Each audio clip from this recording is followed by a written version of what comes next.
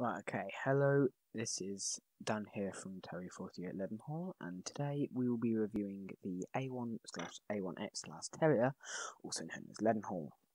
I'll bring the box up now. Here it is.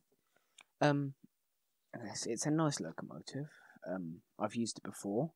Anyway, here's the box. It's got a little photo. It's got a Hornby steam locomotive thing. Hornby on the box, aerial shot on top, and then on the side it has got the information.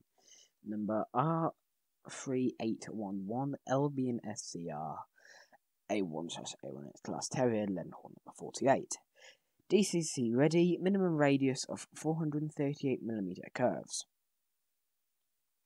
On the bottom it has a load of warnings in different languages. Tells you it's DCC ready, tells you it's been made in China and made by Hornby Hobbies, and gives you the Hornby website.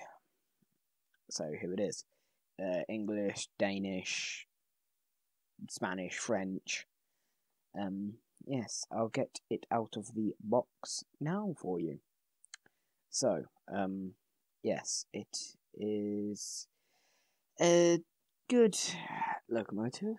Its box is going to get difficult to get out of. Lost the ice cube packaging, so it will just be the pamphlet and the train. Obviously, no box of ice packaging. So yes, here we go. Here's the back of the pamphlet, the front A1X Class Terrier, general information, maintenance information, DCC ready, and running hints, all that stuff. And then on the inside, it has information on how to take the body off and how to fit separate components like the brake pipes and all that stuff on it. So yeah, I'll get it out of the box now.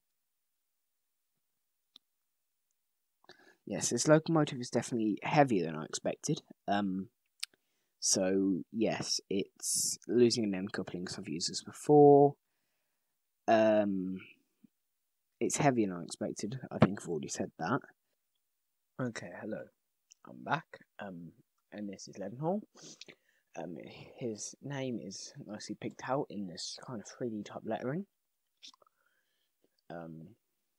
Yes. I do like the colour, the improved engine green. The number there is 48, although you can't really see it. The coupling rods are picked out in this lovely red, and the wheels are an ochre, I think it's called, and the livery improved engine green is actually very nice, although it doesn't have much green. It's nice silver railing, smoke box door handle, and smoke box door hinge. It's very nice. Like the red on the front. Nice lamp irons and hose. No sprung buffers though, sadly. It's got a NEM coupling, like most things these days. It's the same as the other side, apart from this donkey pump, I think it's called. The cab is very nicely picked out. It was kind of hard to get an angle with. I'm trying my best. Yes, it's very nicely picked out. So the glazing for the windows is all just one piece, which kind of makes it look a tiny bit cheap. Yes. Got a bit of a lump there.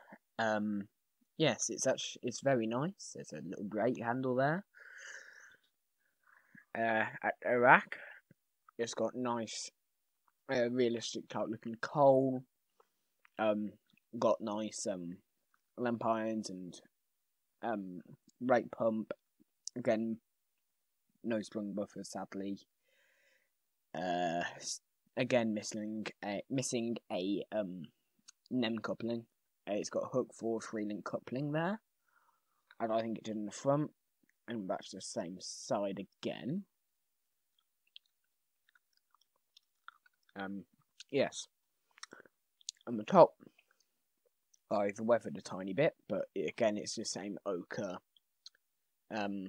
Bits are a bit flimsy. It's got a nice copper capped chimney there.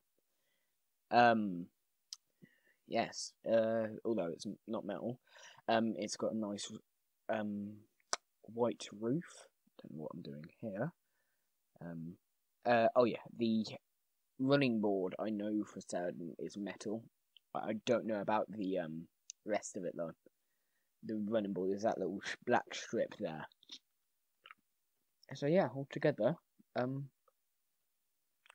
it's a very nice, well put together loco. So yeah, it's a very nice loco.